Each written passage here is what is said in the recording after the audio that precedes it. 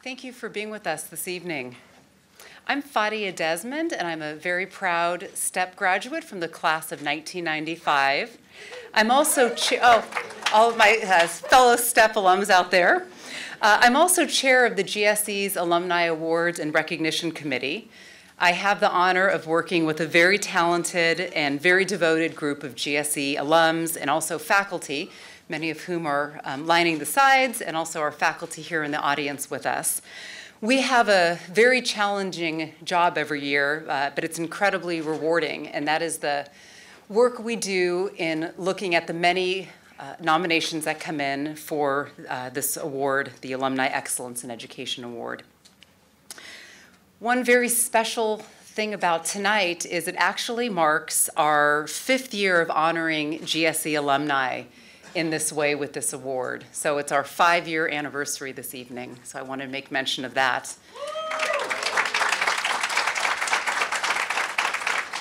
It's also a great pleasure this evening to introduce you all to our Dean, Dan Schwartz. Dan is the I. James Quillen Dean of the Stanford Graduate School of Education and the Nomalini and Olivier Professor of Educational Technology.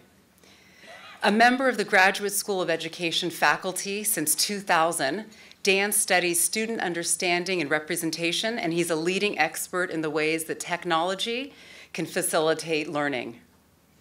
In fact, he was the first scholar to take findings from neuroscience research and use them to change classroom practices. His work is grounded in practice from his career as a teacher. He is a world-class researcher whose scholarly work is cited over 1,000 times a year. He's highly respected by his GSE and Stanford faculty who view him as a leader with deep integrity and compassion. And he truly cares about creating meaningful learning experiences that are satisfying and empowering for all kinds of teachers and students. Please join me in welcoming Dean Schwartz.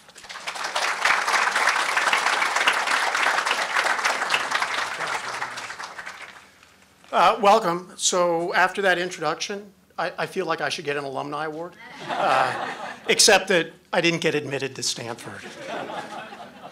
So, it shows there's hope. So thank you, Fadia. So as you heard, this is our 5th annual alumni award.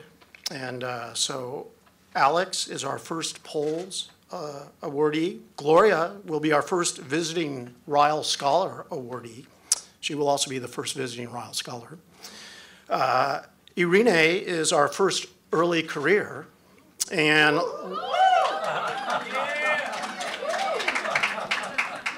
it's going to be a long night, but a happy one, so it's okay. And Larry is our first faculty winner, so congratulations. So we're very proud to honor their contributions to education. And in fact, I've said this at every one of these, this is like the best event ever. It's very rare that you get so many people in the same room and they're all proud of each other. It's a wonderful thing. And so it's a warm event. You're really going to enjoy hearing about it. So these 4 scholars and teachers exemplify the best of the Stanford Graduate School of Education. So I like to tell people that our foundational value is that we do rigorous work that is both daring and relevant. And I could say the same about these honorees. They're all extraordinary, tackling some of the greatest challenges in education. They're leading the way to create more equal educational opportunities. They're helping to improve lives through learning. So it's wonderful. So I want to tell you a little bit about this award. So this award was created by alumni for alumni. And I just want to describe the process a little bit. People nominate awardees, potential candidates, and a committee of alumni looks at them. And they take this very tough job, because they're all amazing, and then they reduce it to 10 people. And then I get this list of 10 people, and I'm supposed to reduce it to 6. And it's sort of like you're looking at an ice cream sundae, or do you want a root beer float with nuts? It's sort of an impossible decision because everybody's extremely good, right? And so as I try and remind the committee, if they don't get it this time, they can get it next time. There's no chance the people you pick aren't amazing. So I reduce it to 6, and then they have to make the final decision. And so I think that's a heavy burden and a lot of work. So I'd like to ask our Awards and Recognition Committee to stand. Of course, they're standing.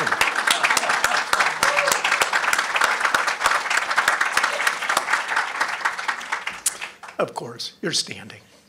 You're too good. Okay. It's also special. I'd like to thank our past winners who have come back to join us because the event is that good. So this is Carla Pugh, and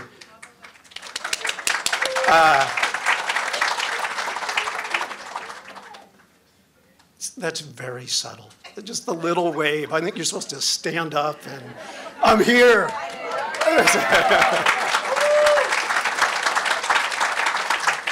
Ide Rodriguez.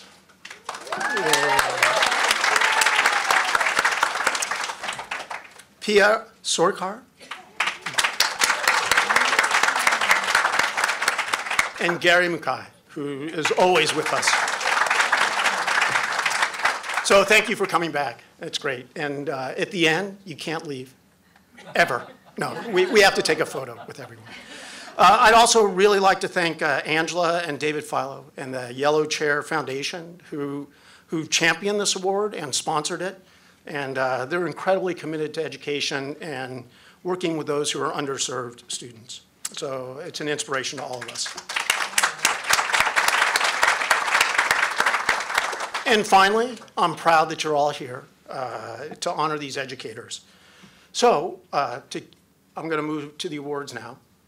And here's how it's going to happen. I am the introducer of the introducer. And I will be introducing 4 times, 4 introducers who will introduce. So it's a lovely chain. And our introducers are incredible as well. And so our first will be Professor Emerita Milbrey Mclaughlin. So I don't know how many of you have been lucky enough to have a class with Milbrey. So the thing that's amazing about her is she can work a crowd like nobody's business. So someone will say something, someone else will say something, someone else will say something, and she said, well, you know, what you said is just like what that person said, which is an amazing thing to do online in front of lots of people. So Milbrey first met Alex as a Pole student in her policy class. She noted that her energy and insight took the center stage from day one. Milbrey has followed her amazing career since she left Stanford, watching Alex channel the same energy, insight, and personal commitment into developing productive pathways for low-income students of color. So Milbrey, please.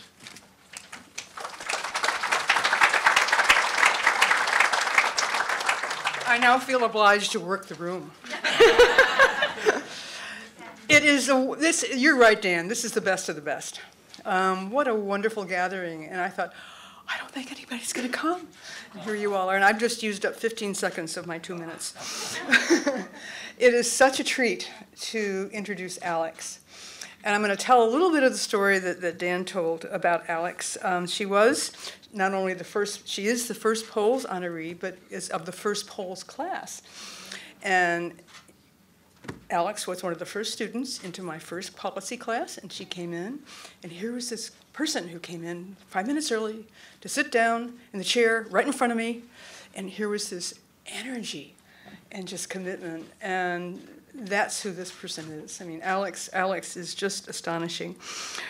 So I met her as a student in my policy class, and we've kept up with each other over the years through our mutual interest in underserved students, Alex in particular in higher education, and me mainly in K-12.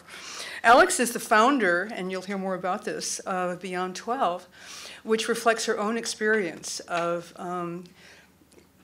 getting through college, trying to get through college, and stumbling along the way. Alex was born in Port-au-Prince, Haiti, and she lived there until she was 7. She stayed with her granny while her mom and dad went to Boston to kind of try to make way for the family. And at 7, Alex came to Boston, and her mom at that time was a blood technician, is this correct?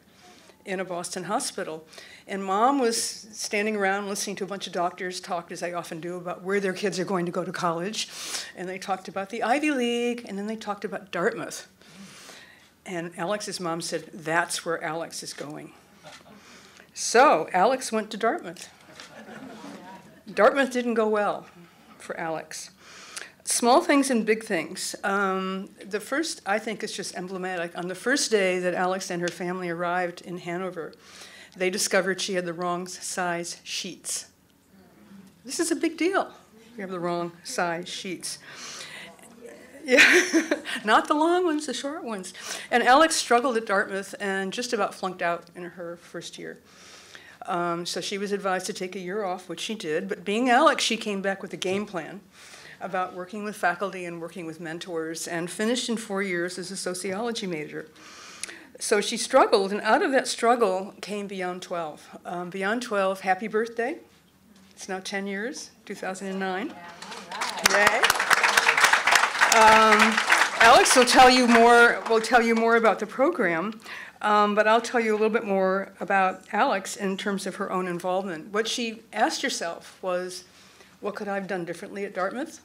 What could Dartmouth have done differently? What were some supports and things that I needed at Dartmouth? And out of that came Beyond 12, which was incubated at New Futures. Is that correct? So she was Entrepreneur of the Year, and out of this entrepreneurship came this amazing program about which you'll hear more. Alex has had much recognition for this. Beyond 12 was named one of the world's top 10 most innovative companies in education. The New Schools Venture Fund named Alex Entrepreneur of the Year. That was when you were founding Beyond 12, I assume. Alex became an Ashoka Fellow in 2012, and this honors social entrepreneurship. She received the Jefferson Award for Public Service. And I like this one. In 2018, Vanity Fair featured Alex as one of the 26 women entrepreneurs of color who have raised more than $1 million of outside funds to support. So. I will never forget my first day of seeing Alex in the middle of the front row, and we have been colleagues and friends since then, and I'm so proud to honor you with the GSE Alumni Award of Excellence. Congratulations.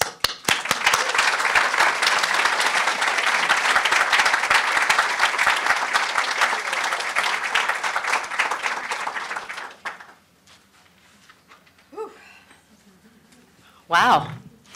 Hello, everyone. It is such an honor to be here tonight. Milbrey, thank you. Thank you so much. Thank you for championing me and the work of Beyond 12 from the very beginning.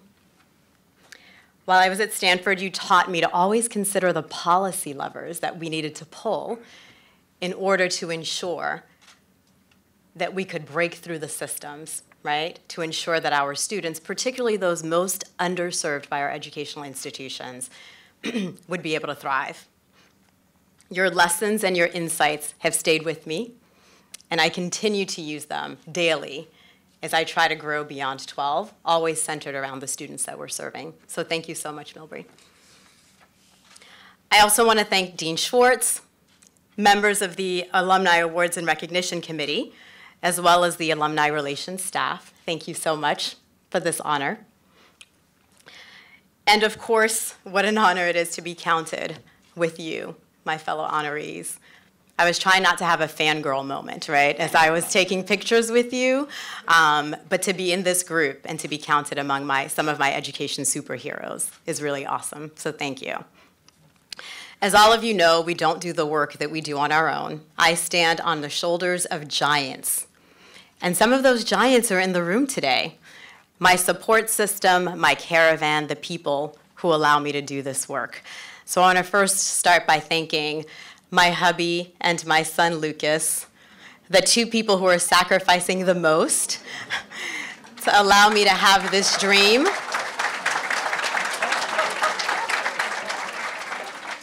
Thank you, sweetie. My mom and dad are here. They flew in from Florida to be here with us today. And my beautiful niece, Alani, who came with them. She's here as well. And there are so many supporters. I also want to thank members of the Beyond 12 Board of Directors who nominated me originally for this award. I see Natasha here, and our board chair, Renuka Kher, is here, so thank you so much. And I could go down the list and list people by name, but it's going to take too long, so I'm going to try not to do that. But to all members of the caravan that supports me and that holds me, members of the village, thank you so much for being here, and thank you for allowing me to live this dream and this opportunity. So it's a privilege to stand here with you today because the GSE is where my story comes full circle. It was not a foregone conclusion that I would be standing here on this stage, or any stage for that matter.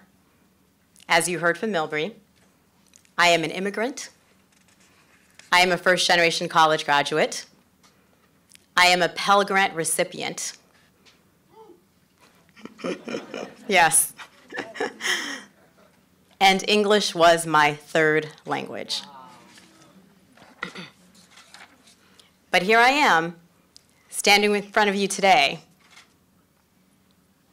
as a GSE alum, as a social entrepreneur who has created an organization that is supporting 50,000 students and who aspires to support 1 million students annually by 2025.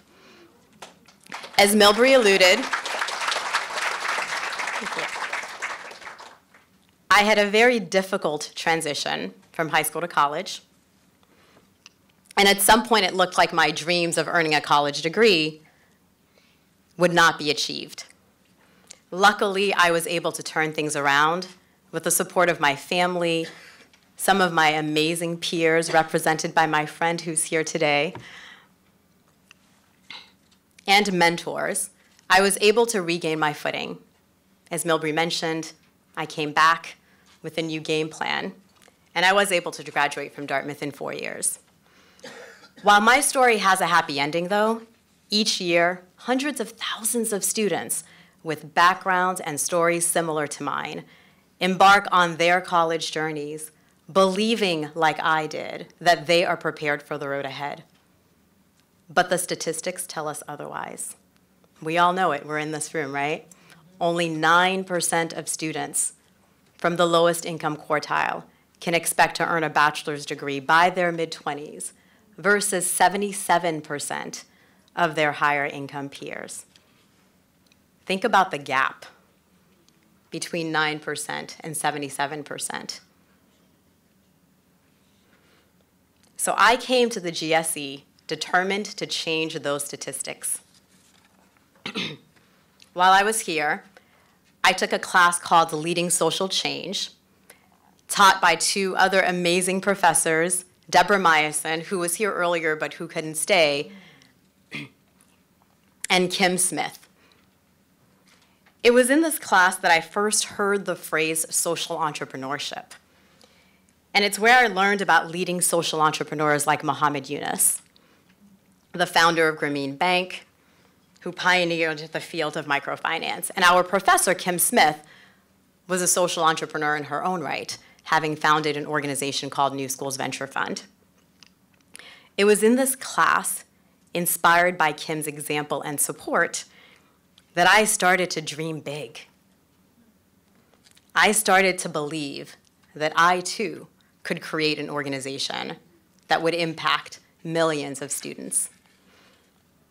At the end of this class, we were asked to write a My Mountain letter, describing our hopes and identifying the mountains that were standing in the way of achieving our dreams. We were told that this letter would be mailed to us a year after graduation. It was a nice task. I completed it, but, quite frankly, forgot about it. Life got busy, got a job, graduated. One day, though, I went to my mailbox, and I saw a letter addressed to me in my own handwriting. I was a little confused, but I opened the envelope, and I read my own words, the very words I needed to hear. Alex, if you aren't on the path to becoming a social entrepreneur and starting your own organization, it is because you are afraid. You will always think that you need more. You need more preparation. You need to better understand the landscape. But please don't let your fear continue to be your mountain. You are ready for this moment. Don't be a chicken. You are ready. You're ready now. That letter prompted me to become an entrepreneur in residence at New Schools Venture Fund. And it was during the residency that I created the business plan for Beyond 12. And we launched the organization officially in 2010. 10 years later, I'm pleased to say that Beyond 12 is thriving, working in partnership with high schools and colleges. Our coaching platform, which combines virtual human coaches, a campus-specific mobile app, and a back-end analytics engine, powered by machine learning that allows us to predict which students need our help and when, and then prescribe the right type of support. We have provided critical support to more than 7,000 students from under-resourced communities. And our students are persisting and graduating at rates that far surpass the national averages for similar students. We're currently serving 50,000 students, and we aspire to serve 1 million students annually by 2025.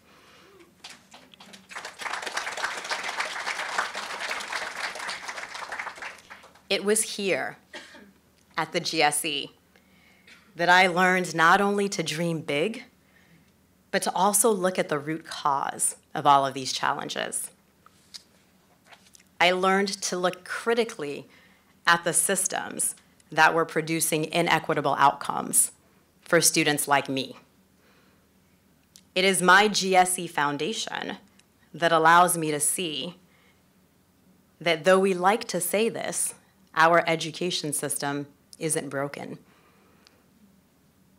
Because systems achieve the outcomes they are designed to achieve.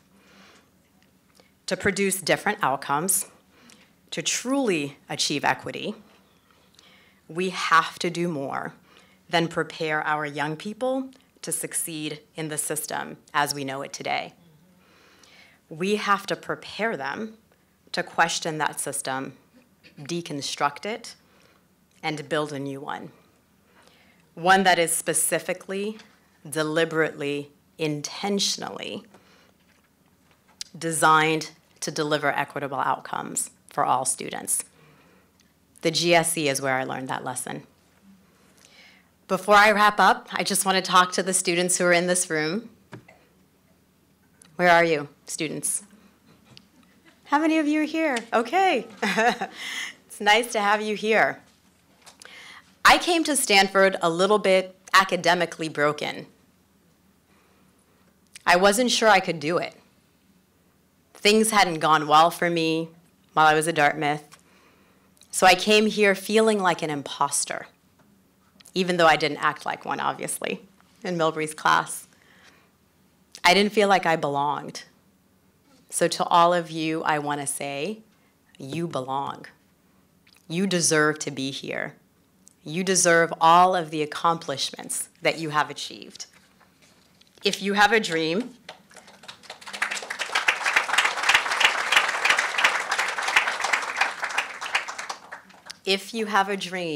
please do not let fear stand in your way, like I almost did.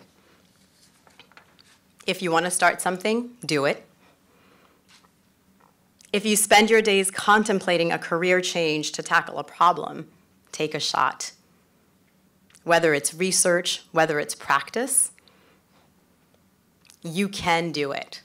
You have the skills, you are prepared. And if you're already going to do something, think big and do it bigger. You are ready for this moment. Go move your mountains. I promise you that the GSE has more than prepared you for your journey. Thank you so much for this incredible honor. And thank you, Milbrey. Thank you to my nominators. Natasha, I'm looking at you. Thank you so much.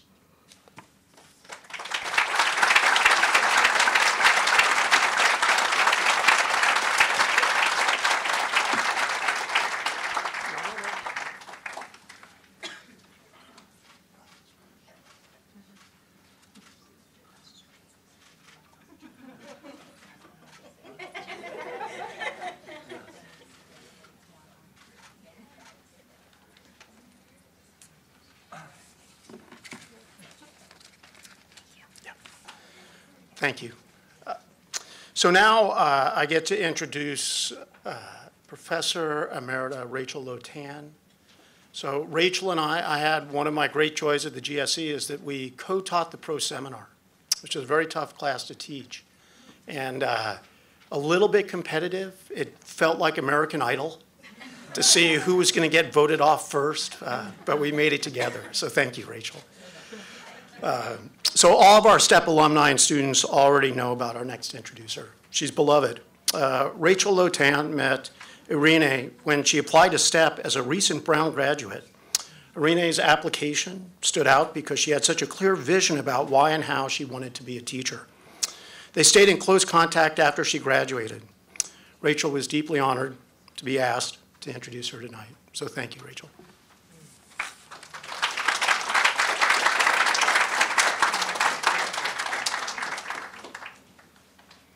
Thank you, Dan. Oh, you can see me, right? I thought I needed a special microphone, but I don't. I promised not to cry, but I've been known not to keep my promises. Okay. As Dan said, I met Irene STEP 2010 through her STEP application. And I found out that she had wanted to be a teacher since she was in kindergarten. And she has the drawing her mom kept for her to prove that. What stood out in that application was, and I quote, "Teaching is a reciprocal process. Teachers have to be willing to learn from their students. I fully intend to enter my graduate study with this philosophy. I want to be able to learn from the students." She continued to say, actually, she's learning from everybody else too, but.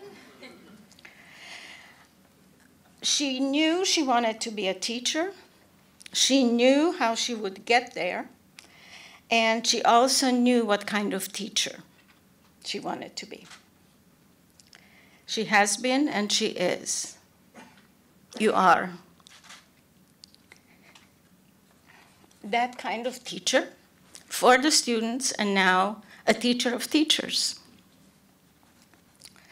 On the second day of STEP summer school, which is the second week, Irene's cooperating teacher, Jeff Camarillo, where are you? There you are, came to my office and informed me we have a star. That same week, Sam Weinberg, and those of you who know Sam Weinberg know that he doesn't dole out praises as easily, stopped by my office to tell me that Irene is a star. So I guess we had a star.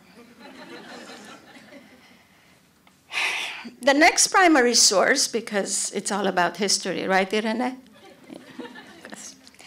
The next primary source I would like to cite from is Irene's summary reflection for her graduation exhibition. Her students and her special connection with them are at the center. By the way, it has been on my computer since 2010. My students this year have taught me that teaching is about the human connections, about building relationships with students to know their interests, struggles, hopes, and dreams, so that I may know how to better serve them. I had mentioned my teachers labeling me as the, quote, exception to the rule, because she was a Brown graduate. My students are proof that I was not just the exception. Another primary source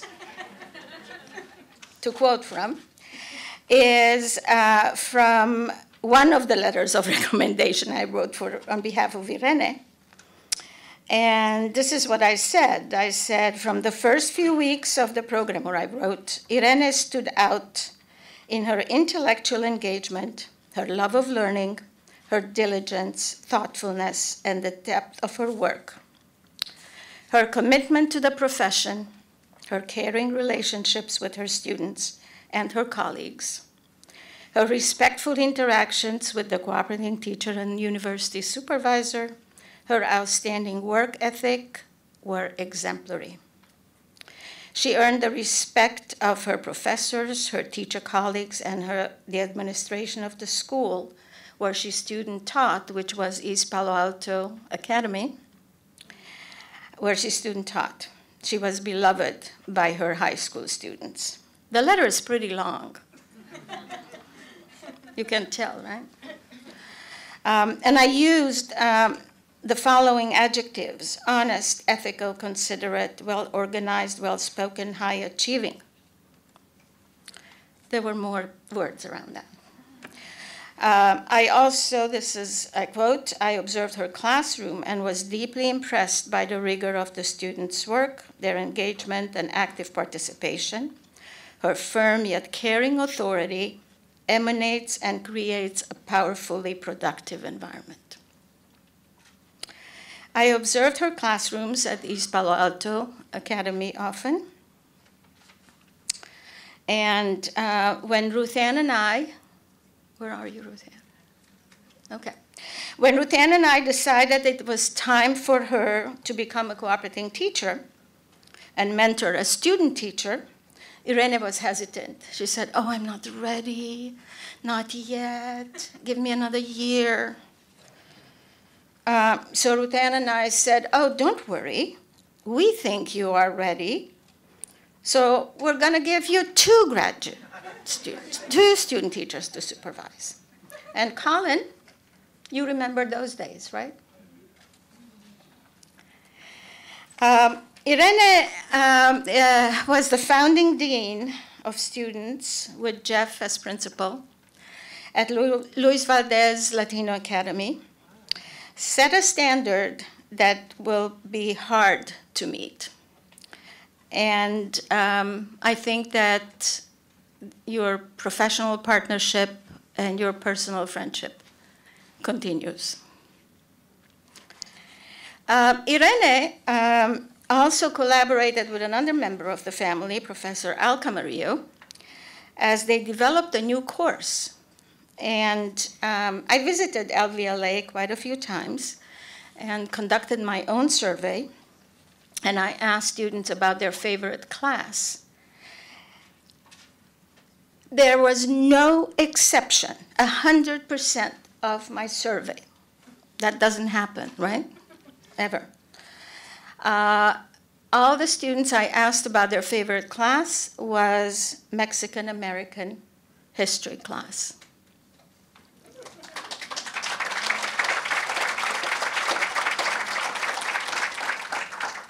And Irene introduced me to one of her students earlier this evening.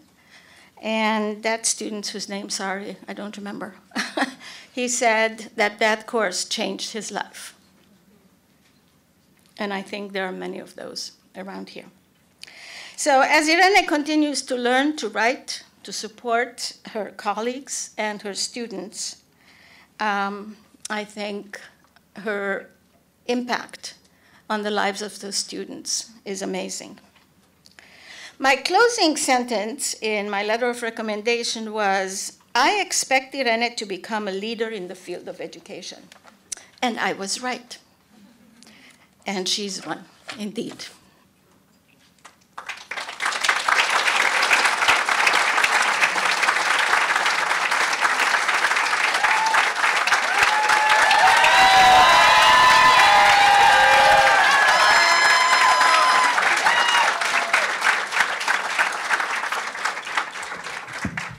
Good evening, everyone, and thank you for being here today. As Rachel mentioned, I do love primary sources. So when brainstorming the remarks of tonight's evening, I went back to my own primary sources, and actually I have some of the primary sources that Rachel alluded to. So I'm a very visual learner, so here we go. But this is, this is the drawing of my kinder book, where kinder me as you can see, wanted to be a teacher, right? And as I was looking at my primary sources, I love pictures as well, also a primary source. So I looked and I found this picture.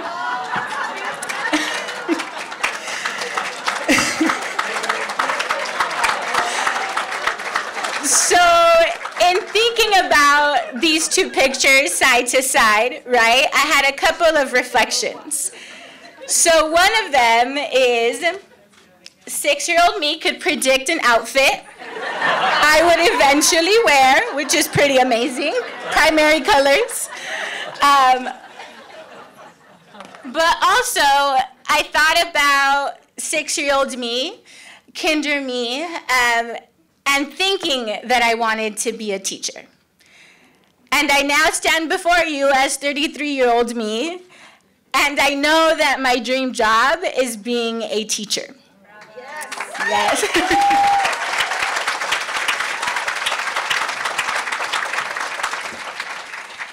And as I look at both of these pictures, I thought the best part of teaching is missing in both, right? And that is my students. And so when I wrote the remarks, I thought about the lessons that they have taught me over the last 10 years in my educational career. And I'd like to share some of those lessons with you tonight. Lesson number 1, teach students to read the world, to change the world. Inequitable and racist educational structures lead to painful internalization of inferiority and lost opportunity. Therefore, it is necessary to affirm students for all that they are and all that they bring into our classrooms. But please don't stop there. Our students need more than just being assigned competency.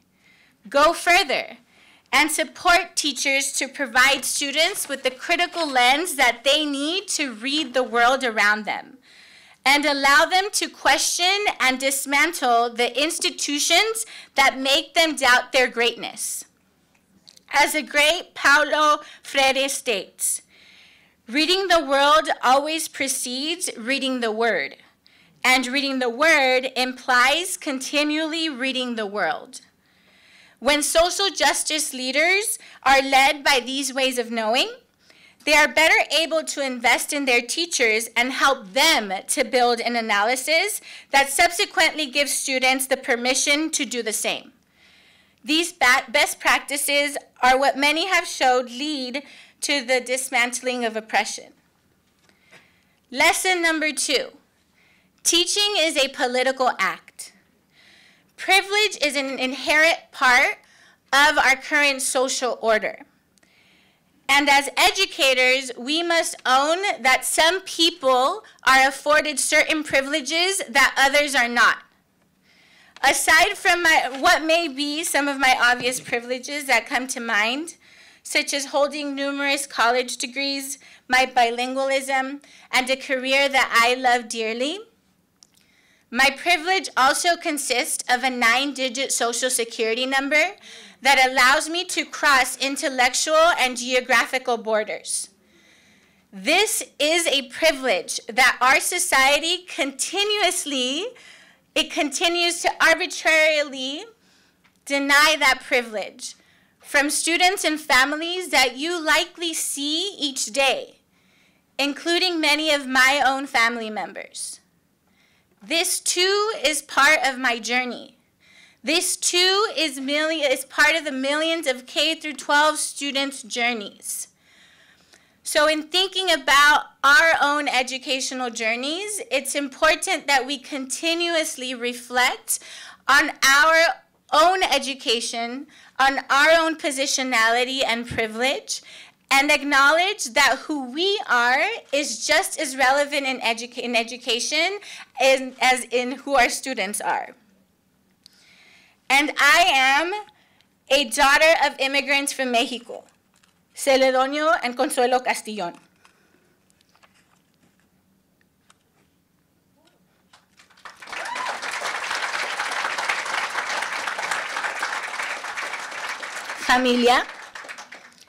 familia y las familias de mis estudiantes que están aquí. Este es nuestro logro. I often say that I teach history to make history. And I stand before you, making history as today's recipient of the first Early Career Award winner from the GSE at Stanford University.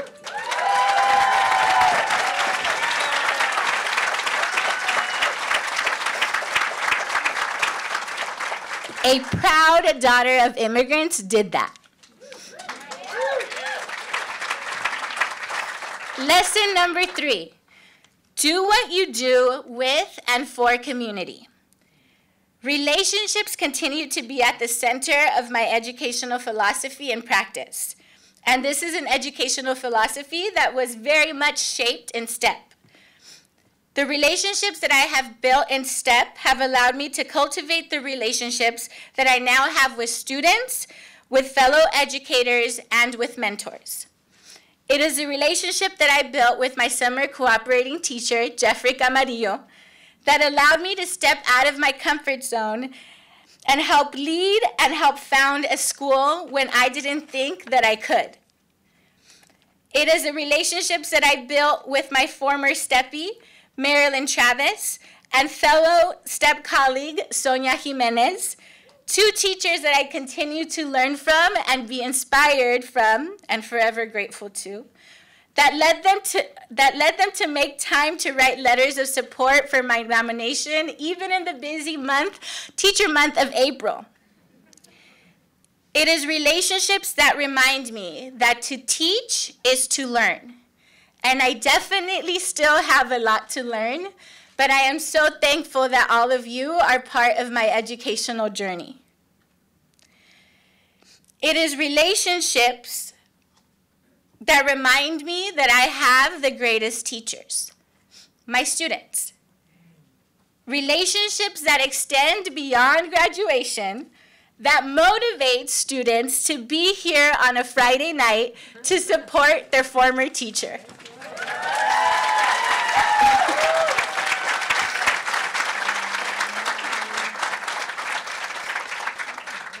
Lesson number 4, remember your purpose.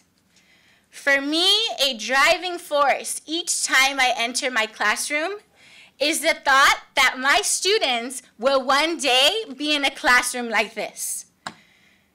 Reminding them that even if it makes others uncomfortable, that they deserve and are capable of sitting in a college classroom. They will define the much-needed shift from exception to rule. Some of these students are here today, and I'm going to ask them to please stand. Don't be shy, please stand. Thank you.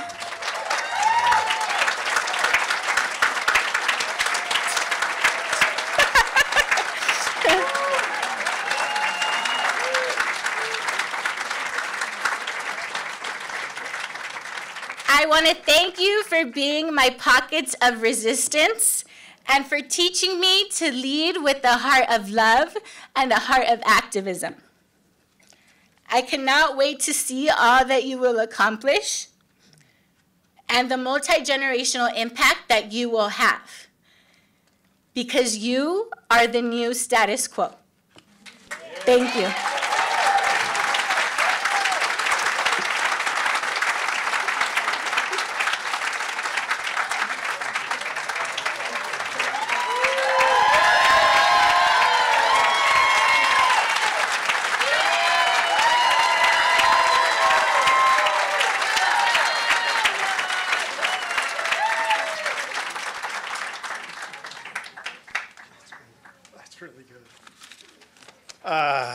You are an amazing teacher, I'll tell you. So the third introducer is Emerita Professor Arnetha Ball, who holds the Ducommun's chair. So Arnetha, you and I, we've known each other for 20 years, and we've kind of had a quirky friendship. Yeah, I think so, but you've been a great ally, and it's been my great pleasure. So Professor Arnetha Ball met our next honoree for the first time when Arnetha was a student here, and Dr. Ladson-Billings was a visiting scholar. The title of Dr. Ladson-Billings' talk was Like Lightning in a Bottle. So Arnetha, I'm looking forward to hearing more about that. So thank you.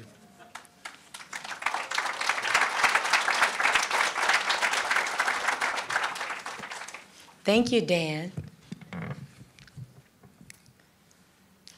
Like lightning in a bottle. Picture it, if you will, a bolt of lightning trapped inside of a glass bottle under the control of the person, who's holding the bottle. Amazing, isn't it? Well, that's the picture that comes to mind every time I think about my colleague and my friend, Dr. Gloria Ladson-Billings.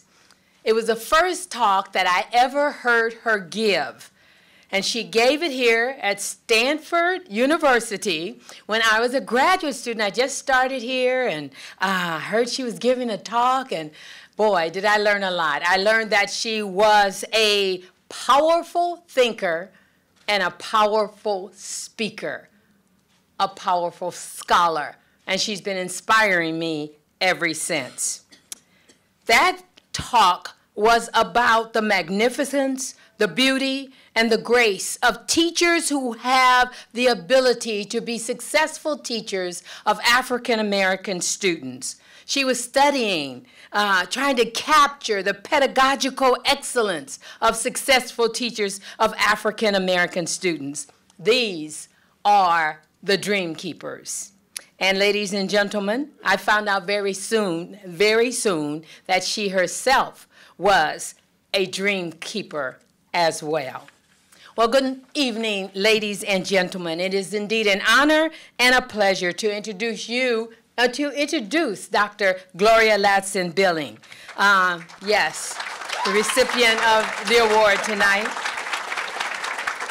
She received her doctorate in curriculum studies and teacher education in 1984. Wow.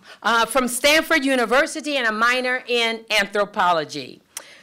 She's based currently at the University of Wisconsin-Madison, but she has also been a groundbreaker in terms of research on culturally relevant pedagogy and critical race theory in education. She has served as an assistant vice chancellor of academic affairs at the University of Wisconsin-Madison. She has served as the Keller Family Distinguished Chair in Urban Education. She has served as the president of the American Education Research Association, a research association with over 25,000 members, the largest research association in the world. And she has recently been elected president of the National Academy of Education. Yeah, I could go on and on and on and on, but I think you get the point. She is no stranger to being the recipient of awards. I could go on forever. But of course, you could read about that on Google. So I'm going to move on from there.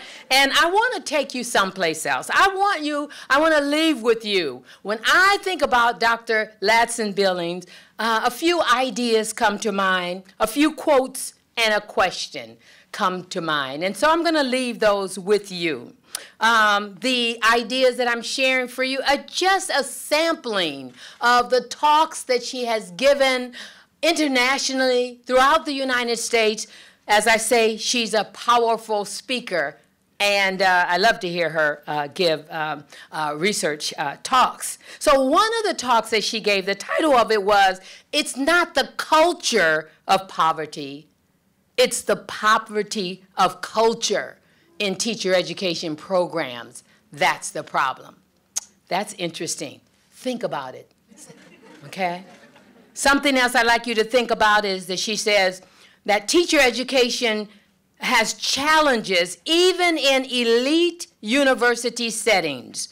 And one of those challenges is the development of critical perspectives for teachers and their thinking about democratic and multicultural societies. We have to continue to contemplate those ideas. And one that has revolutionized the way we think about education for minoritized population was her work on from the achievement gap to the education debt, understanding the achievement in U.S. schools. Her work in that area revolutionized the way that we think about the education debt rather than gap.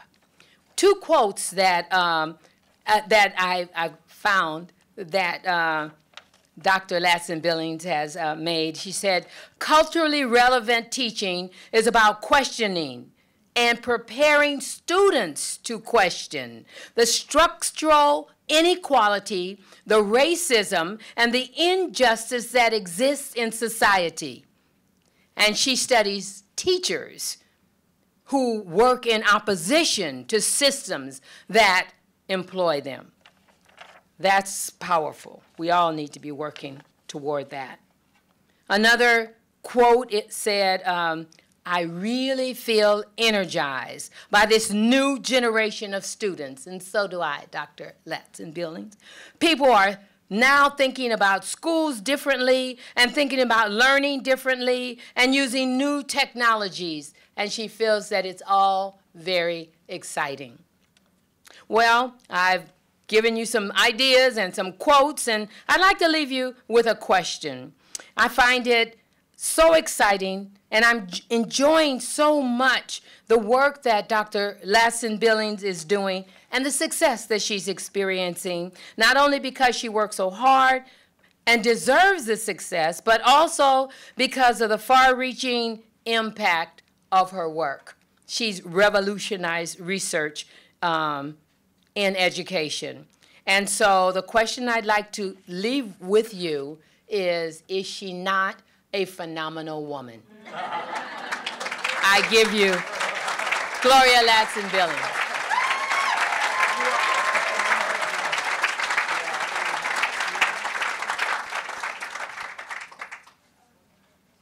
It's always good to have your friends be your introducers, right? Thank you so much, Arnetha. We do go back a ways. I want to thank Dean Schwartz. I certainly want to thank my fellow awardees. And I'm so excited to be in this room with so many friends.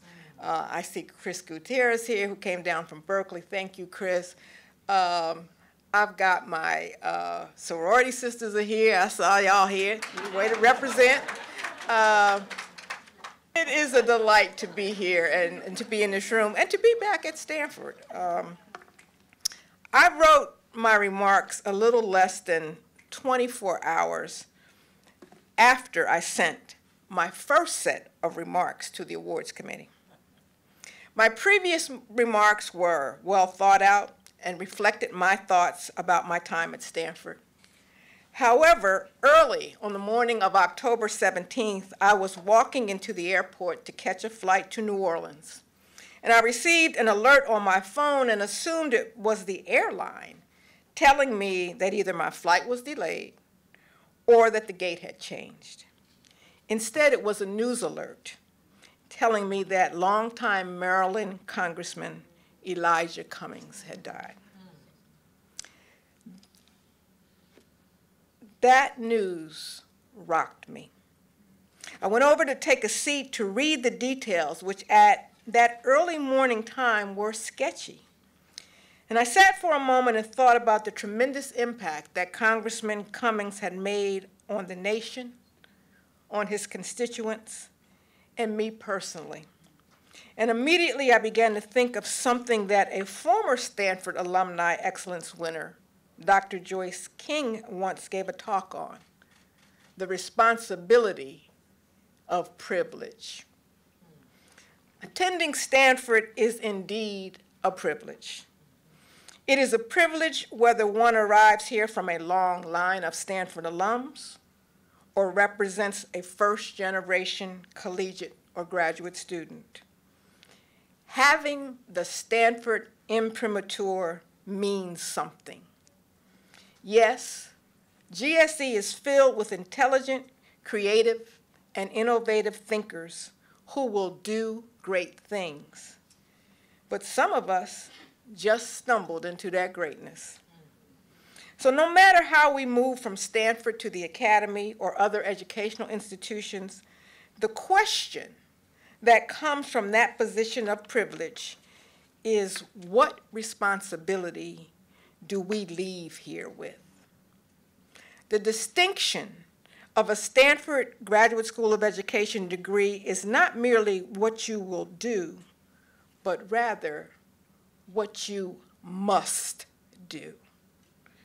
My Stanford education gave me a wonderful set of analytic research tools. It gave me a way to think about problems and how I might solve them.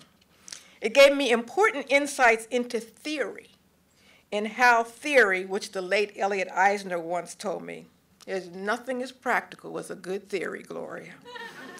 But how that theory could help us plan systematic approaches to our work and provide more powerful explanations to education phenomena. What Stanford and no graduate preparation could not do was to give me an assignment. Our assignments come from our deep and enduring commitments.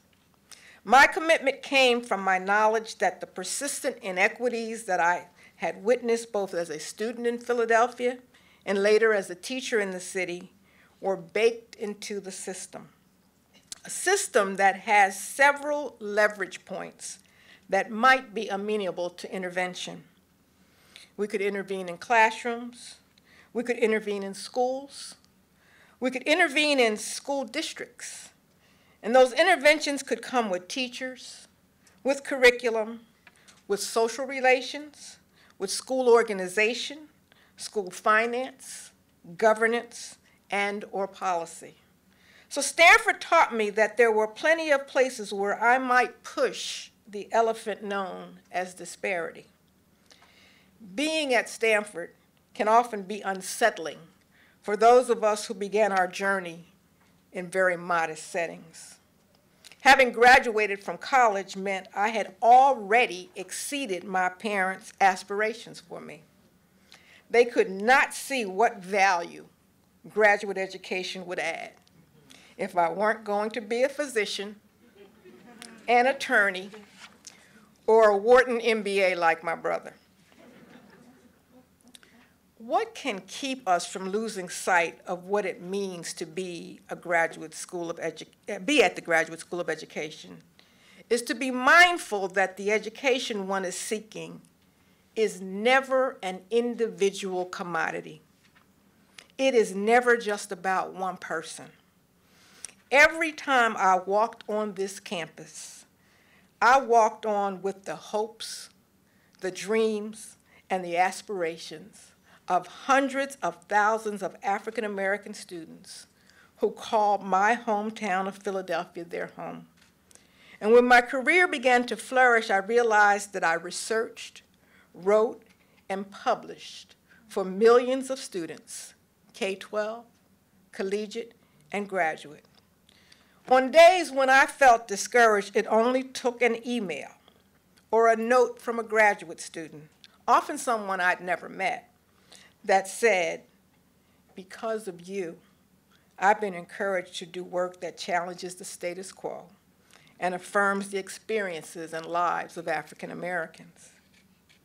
This is when I feel like I am living up to the responsibility of my privilege. In my 32 years as an academic, 26 of them at the University of Wisconsin-Madison, I have sat across the desk from many graduate students of color who were at a place of discouragement. And for the graduate students in the room, incidentally, all of you will be at that place. That comes with the territory. They don't put it in the brochure, but that's coming. But after I listened closely to their complaints, often legitimate, I calmly asked them, "What makes you think this is about you?" You can imagine that many of them look at me with shock and dismay. But I always say, this is not just about you. It is about that 8th grade student of color from your hometown who does not believe she or he can even graduate from high school. Your completing this work tells them just what is possible. You cannot let them down. This is the responsibility of privilege. Being a Stanford alumna is an honor and a privilege. It has opened doors and allowed me a platform on which to raise both critical and uncomfortable questions. It's also challenged me to ask whether such an experience is only for a select few. What is it that every graduate school of education graduate should take on the responsibility of doing? I've just wrapped up a 26-year career at the University of Wisconsin-Madison. And despite the awards and achievements, I believe I am most proud of my record with students. I have supervised 51 dissertations.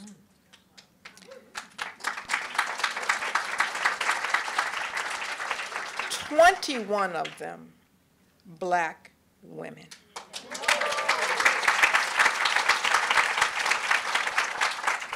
This is not an accident. Being at Stanford taught me how important it is to create an atmosphere of care for all of our students.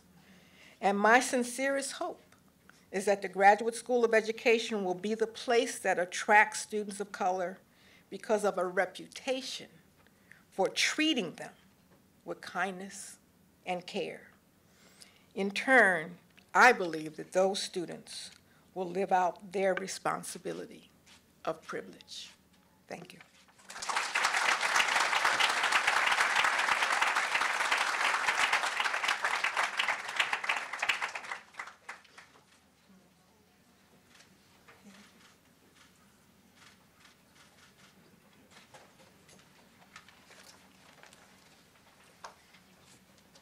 So we have had an amazing social entrepreneur. We've had an amazing teacher. We've just had an amazing leader. Now we're going to have a professor's professor. So thus far, we have had retired faculty introducing students. Now we're going to have a student introduce to retired faculty. So Heather Kirkpatrick will introduce our Lifetime Achievement winner. Heather is the President and Chief Executive Officer of Alder Graduate School of Education. She earned her PhD here. We're very proud of her. She got her master's from Harvard GSE, not so proud, and her BA from Barnard. We all know which of our alma maters is her favorite. So today, Heather continues leading what began in 2009 as a pilot to develop teachers and principals through a residency model at Aspire Public Schools. Tonight, Heather is here as a former student of Larry Cuban's. They have remained close friends, like so many of his former students, for over the past 20 years. And a fun fact, Heather met her husband in one of Larry's classes at Stanford. He was the TA, so...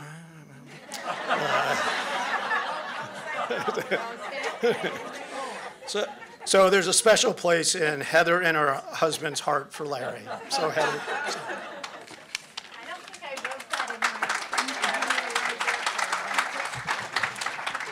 What a lovely night. All of you who know Larry know it is an amazing honor to get to introduce him, and a real delight to get to be here to honor Alex and Gloria and Irene. Larry and I have been going to lunch together for 20 plus years now, many times a year. And at our most recent lunch, I asked Larry, is there anything you'd like me to say tonight in my introduction of you? And his one request was that there be no superlatives. So I cannot tell you that he is one of the most accomplished historians of education. And I cannot tell you what an exceptional pedagogue he is. And I cannot tell you he is one of my superhero scholars. And I don't think he wants you sitting here thinking of him in little superhero tights and a superhero cape. So I'm not going to say that either. No superlatives. Larry likes rigorous scholarship even in his introductions. So 3 things to highlight about Larry. The first, of course, is his scholarship. Larry is a true scholar, ever curious, constantly wondering and asking and working on something. And renowned, I wrote this so I would make sure I'd say it, renowned for his dogged focus on evidence, on what can be proven. He has researched, of course, published dozens of articles, researched dozens of books, given countless public lectures, and has blogged for an adoring crowd for 10 years now. He just had his blog's 10-year anniversary. His insights in all of these forums have not only shaped what we think, so many of us in this room, but how we think, of course. His focus on the facts lens on technology helps us cut through the hype. And his interest in peeling back the layers between policy and practice focus us all on a very important question that too often is missed. And of course, Larry, along with David Tyack, gave us Tinkering Toward Utopia. Yes, yes, yes. Indeed, yes. Harvard Educational Review wrote, "It is a brief and masterful overview of 100 years of school reform in the United States." The reviewer goes on, and this is his superlative, not mine. "No one has done it better." And I agree. Which brings me to my second highlight, Larry's teaching. So I took Larry and David's class, as you heard. It was one of the first classes I took here at Stanford. And on the very first assignment, they asked us to write a paper. And the paper was to describe a policy becoming a practice, whether effectively or not. And they said, write this paper with a particular lens. Individual, political, sociological. I wrote a scathing paper from an individual lens. I worked very hard on it. I was very proud of it, turned it in, and that moment you turned in the paper, the next thing that came, and many of you in this room probably remember this, write it again. And this time from another lens. And it was one of the hardest things I had to do, and it was one of the most important lessons for me and something that I have continued to bring with me into my thinking about the complexity of K-12 public schools, and that it's never really about one individual. Larry won Teacher of the Year here at Stanford at least 7 times. And I know, that's something else, Larry. And I know it had something to do with the way he shows up outside of class. Many of us went on epic bike rides with Larry to the ocean and back. Yes, yes, woot woot. Many of us went to Passover dinners with Barbara and Sandra and Janice. We've heard stories of Pittsburgh and Barbara Ciala. But of course, what really earned Larry those teaching awards was how you made us focus and defend and find our own ideas. He also earned those awards because even though his rigorous lens that abides no folly, any of you who have been Larry's students know this, he abides no folly. But Larry is hopeful of the future of schools and ever believing in the power of great teachers. So lastly, there is a Yiddish word that means someone to admire, to emulate, someone of noble character, integrity, and honor. Larry is the epitome of a mensch.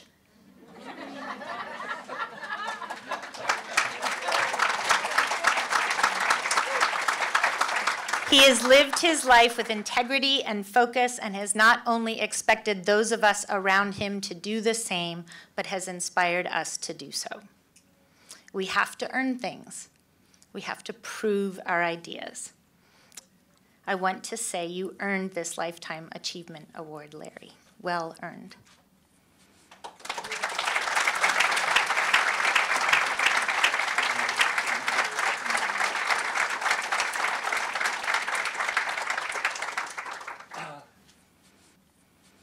Well, I'm afraid everything is downhill after that.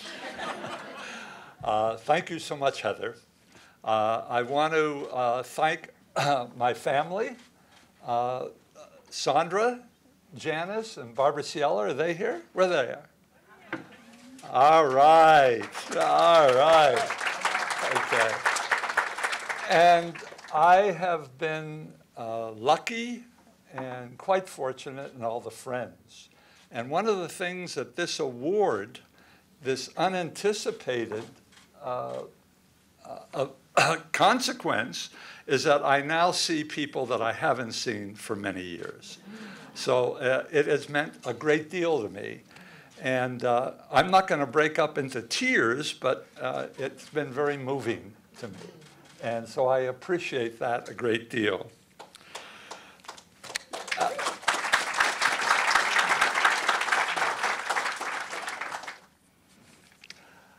Two people who I wish were here tonight are not. They helped me become the person I am today, Barbara Cuban and David Tyak. I miss them a great deal. In these brief remarks, I want to talk about my career as a teacher-scholar, what this award means to me, and the importance of knowing about the past, particularly when it comes to school reform. My career path since I began teaching in 1955, 1955, and I was 20 years old at that time, and that's when I began teaching. My career has been unplanned and uncommon. I admit that up front. I have been a high school history teacher in Cleveland and Washington, D.C., for 14 years. While I have never been a school principal, I did work as an administrator in the D.C. school district office. In that position, I came in frequent contact with the superintendent. I learned a lot about bureaucratic decision-making and leadership while I was in that position. What I came to realize is that I could do that job. You know, Alex talked about being an imposter. You know, I was a teacher, and here I'm meeting with the superintendent and my boss, you know, once or twice a week. And then I said, yeah, I could do that. Yes, I was ambitious, but I didn't think that I could do that kind of a job. And after being there, I felt that I could. But I needed an advanced degree. So at the age of 37, I was one of the oldest graduate students in my cohort. I came to Stanford. I came only for one reason. I wanted to be a superintendent, and I needed a doctorate. David Tyak made it possible for Barbara, my daughters, and me to come here. Living in Escondido Village were great years for my family. David Tyak was my advisor. Under him, I researched and completed a dissertation about 3 big city superintendents. And in 1974, I got that degree. I see Mike Kirst here. He was one of my teachers at that time. And I'm much older than you, Mike. I then applied for superintendencies. After 50 rejections, yes, 5-0. 50 rejections, I was finally appointed superintendent in Arlington, Virginia. I served there for 7 years, and I found it to be the most exhilarating and exhausting job I have ever had in my life. Certainly far more exhilarating, far more exhausting than being a professor. I returned to Stanford to teach after the superintendency. I wanted to teach, I wanted to do research, and I wanted to write. I did all of that for 5 years, and then applied for big city superintendencies across the nation. I was a finalist in every single big city I applied for, but they didn't pick me. Failing to become a big city superintendent was a big disappointment for me. I remained at Stanford. That wasn't a disappointment, but I remained at Stanford to teach, advise doctoral students, and write. What ties together my zigzag career is teaching. I taught in classrooms. I taught in schools in Washington and Cleveland and elsewhere. The teaching I did as a superintendent, and of course the teaching I did as a professor. This award for lifetime achievement, however, recognizes my scholarly work, advising students, and real-life school experiences. I see myself today as a teacher-scholar. Teaching, researching, and writing have been central to my journey, particularly around the issue of school reform. A few words about that never-ending American effort to improve schools. David Tyak and I taught a course. We also brokered a marriage on the history of school reform. We taught it for a decade. Some of you have been in that course. Whoops. History was central to our work. We believe that not knowing about past efforts to alter public schools is similar to individuals having amnesia. Forgetting our past and how you became the person you are, if you forget that, forgetting your past, that's a tragedy. Not knowing how earlier generations of well-intentioned reformers tried again and again to improve public schools is a forgetfulness, an intellectual disaster that blinds and deafens those who think they know best how to make schools better. But teaching such a history to those, graduate students in particular, who see themselves as future reformers has a downside. Idealistic graduate students, eager to improve schools, often told us at the end of the course that studying decades of failed efforts to reform schools depressed them, and it battered their idealism. They would often ask David and me, "Are you pessimistic about improving public schools?" My answer was always no. I do have hope for the future of public schools. My optimism, however, is tempered and realistic. I would ask our students to compare improving schools to climbing a difficult mountain. See, the mountain metaphor is beautiful, isn't it? No, responsible climbers would want a guide who has climbed the mountain before, knows where the crevices are, and where to step carefully. That accurate knowledge of the difficulties, that candor, and humility are as crucial to teaching as it is to reaching that summit. Hope for success in both climbing a mountain and converting reform policies into classroom practices rest in expertise, problem solving, courage, and yes, a touch of luck.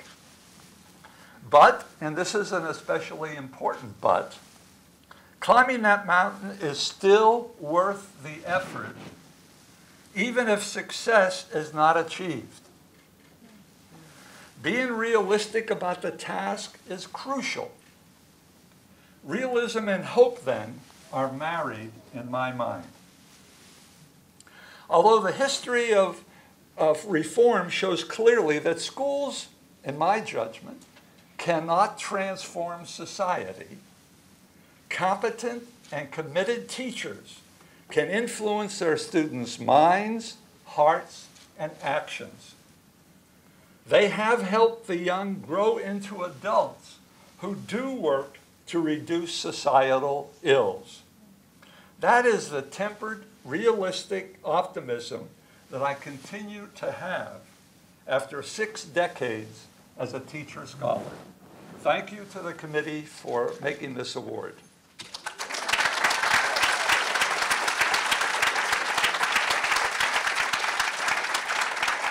Thanks, Dan.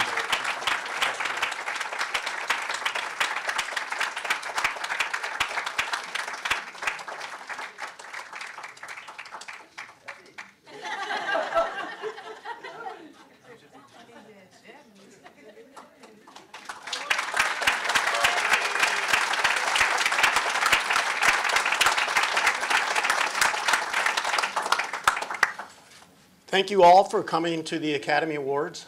We're glad you're here. This concludes our program. Please enjoy yourself outside at the reception, and the honorees and the past honorees, you still have some work to do up front. Thank you all.